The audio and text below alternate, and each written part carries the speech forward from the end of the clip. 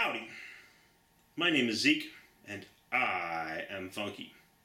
I'd like to recite for you a poem that I wrote about Mathieu Beauséjour's Icarus Acéphale, a piece of art in this year's Quebec Triennial.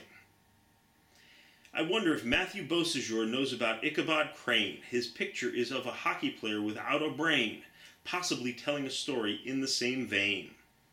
Sounds from the sun are played on an expensive turntable. Let me remind you that Icarus and Crane are both fable. Making a connection between the two is something to which I am unable. A headless hockey player with a modified stick, combining ancient Greek myths with early American stories. Everything is a little too slick.